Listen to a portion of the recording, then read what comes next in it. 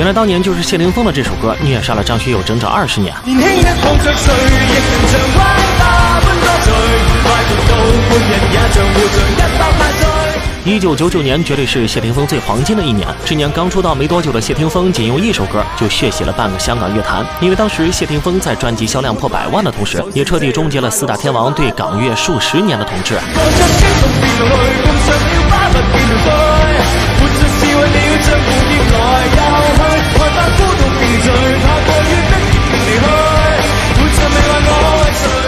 可以说，在谢霆锋刚出道的那年，他几乎是垄断了香港所有的金曲奖，而一出道就能拿下5部电影的男主角，恐怕当时除了任贤齐之外，绝对没人敢说自己能够超越谢霆锋。可在看到利益后的唱片公司，自然也是不敢放弃这个机会。然而，让唱片公司万万没想到的是，谢霆锋靠着《因为爱所以爱》这张专辑，成功为他打开了内地市场。因为爱所以爱，温柔经不起安排，愉快那么快，不要等到互相伤害。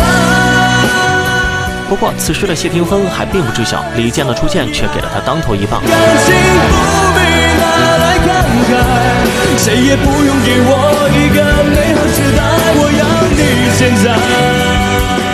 好家伙，谢霆锋这歌前奏一响，我就知道李健输定了。宁愿相信我们前世有缘，今生的爱情故事不会再改变。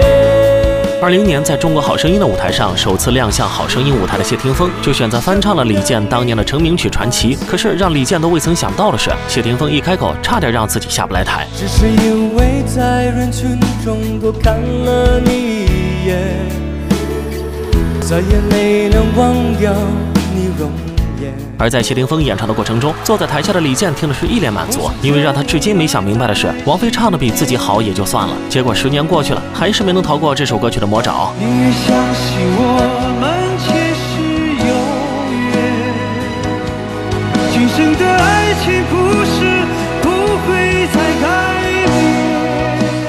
其实这一切早在谢霆锋还未出道前就已经埋下了伏笔。当时年仅16岁的谢霆锋就被邀请去参加节目，而主办方为了不让谢霆锋尴尬，也是为了准备了几首张学友的歌，但谢霆锋却坚决选择翻唱 Beyond 的歌。直到此时，我才终于明白，原来全开麦的谢霆锋一点都不简单。是你多麼溫馨的目光，教我堅毅望着前路，叮囑我跌倒不放棄。就算再过去30年，谢霆锋也咽不下这口恶气。我做错了什么，让你们那么讨厌我？说到这儿的谢霆锋已经开始哽咽，因为这是他翻红的唯一机会，所以谢霆锋才会格外的珍惜这次机会。可还没等到谢霆锋开始唱歌，台下就迎来了一片唏嘘，甚至连当时的主持人也选择了逃避。主持人介绍谢霆就开始牺牲，主持人跑得比我更快，3万人的荧光棒其实一定会中。而唱片公司在他身上看不到任何利益后，便开始要求谢霆锋准备快餐式的演出，甚至每当谢霆锋在接到商演时，唱片公司却要求他装扮成一个娃娃，以此来换取最大的利益。他们就希望我在一个活动里面装一个娃娃一样，拉成了我说那个不是乐歌手该做的东西。可不愿意向资本妥协的谢霆锋为此也付出了代价，那就是在他准备再次进军娱乐圈时，背后的资本却逼迫他签下了不平等的条约。你再给我签6年，但是没有这个谢费，专辑的这个版权费啊少了很多，但是没办法。就这样，一直到02年，谢霆锋才等来一个机会。这年某影视剧想要谢霆锋来唱主题曲，而谢霆锋也靠着这部影视剧再次翻红。人生望千種光，我有我的